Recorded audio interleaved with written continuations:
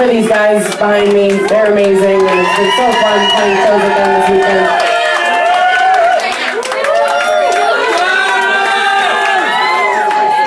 That's right, Troy. Thanks so much. It's a party in here. Welcome to the second set.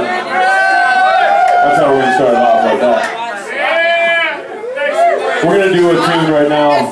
Wait a minute. Justin has something to say. Come on over, Justin. Justin's got something to say. Albany, New York's own Justin Henricks. Step on up to the mic and tell us what you're feeling. I don't know what it is. It sounds like he's got something for you. Alright, step on up and introduce it. Actually, yeah, Justin and Mary wrote this song together, the song that Justin wants to play. And it's a great song. It's really great. So, Justy, tell your hometown people, why don't you step on up and describe the writing process of this song, and also what the song is about. What do you say? Make it quick, though. Make it quick. You got 12 seconds to do it. These are your people. They love you. Come on. This is your hometown. It's plain and simple. It's a song about you, Beau. Really? It's about me? Wow.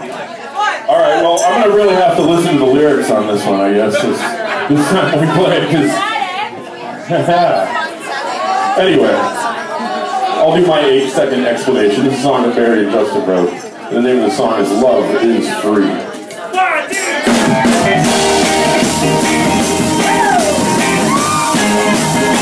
I want to see you guys dancing here. Come on.